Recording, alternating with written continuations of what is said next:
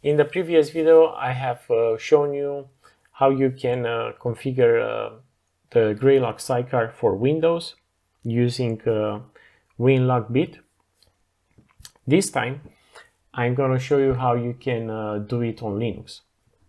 For this test, I will simply use the Graylog server to get the logs for, and in our case we have an RPM package, and we can download this one right here. We can right click it, copy the link, go to the terminal, and we can do, let's see in which directory we are, and we will download the RPM package using wget.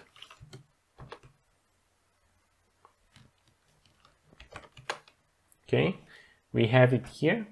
Let's go back to the instruction page and let's follow it.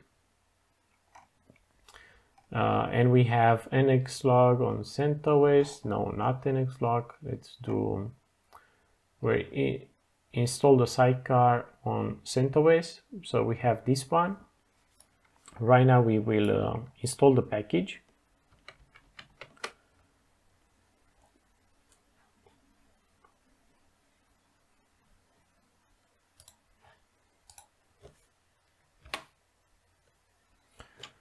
Okay, it doesn't work. Let's do RPM. Yeah, we have the latest package, which is 1011, and here is 1002 something. So we are going to do RPM -I and then Graylog and install it. After it's installed, we will do a service install.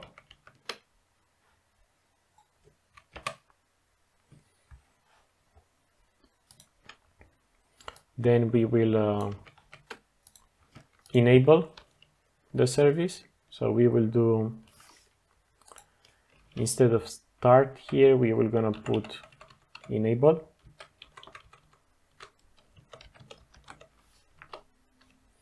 And right now we will gonna start the process. We can check it.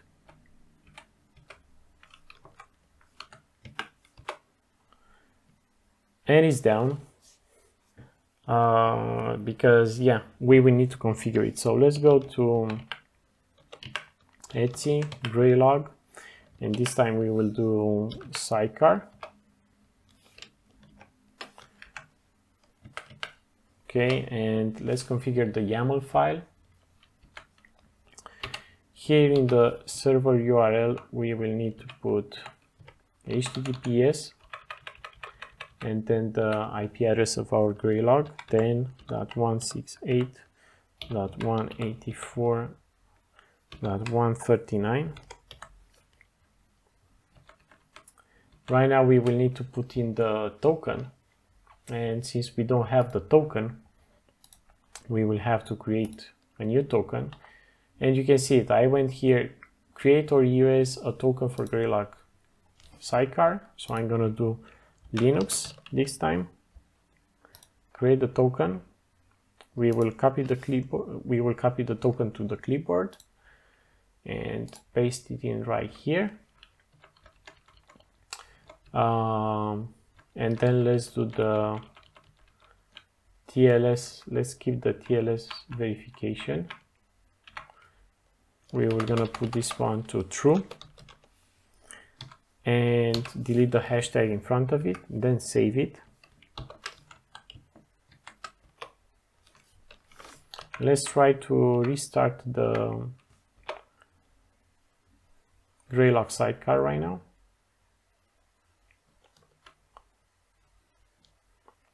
In theory, it should work without any problem, and it does. Let's go back to Graylog, and this time we will gonna go to sidecars, configuration. We will gonna use FileBit on Linux, and for this one we would also need to download FileBit.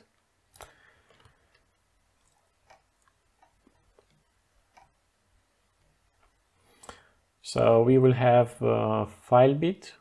This is the download page, the official download page.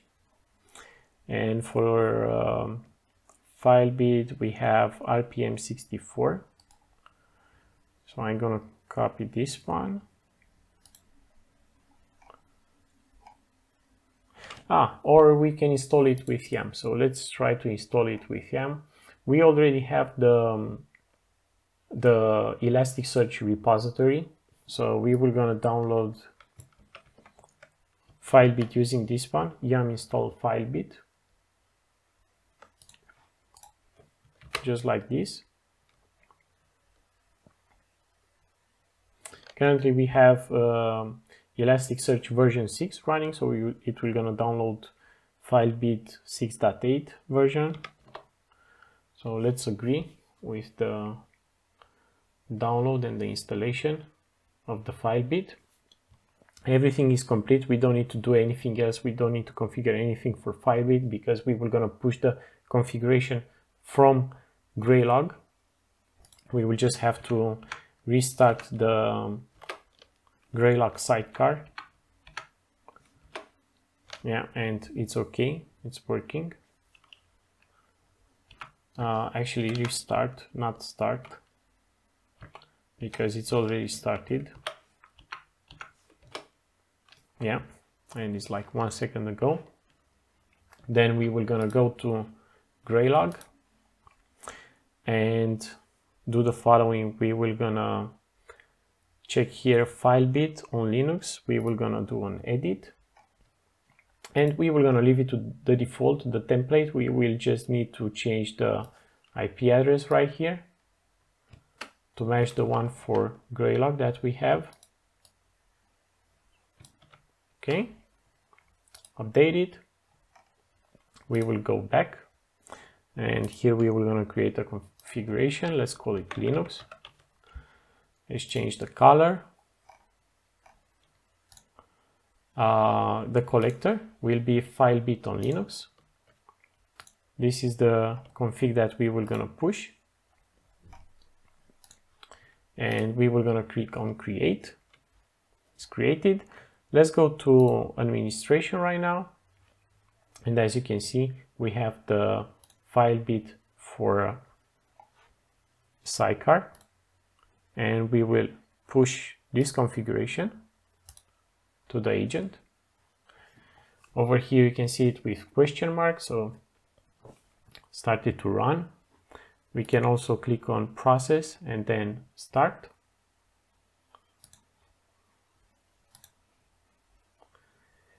And this sign here changed from question mark to play button. Let's go to overview, and we can see it here running for Linux. Right now let's check the messages to see if we received them,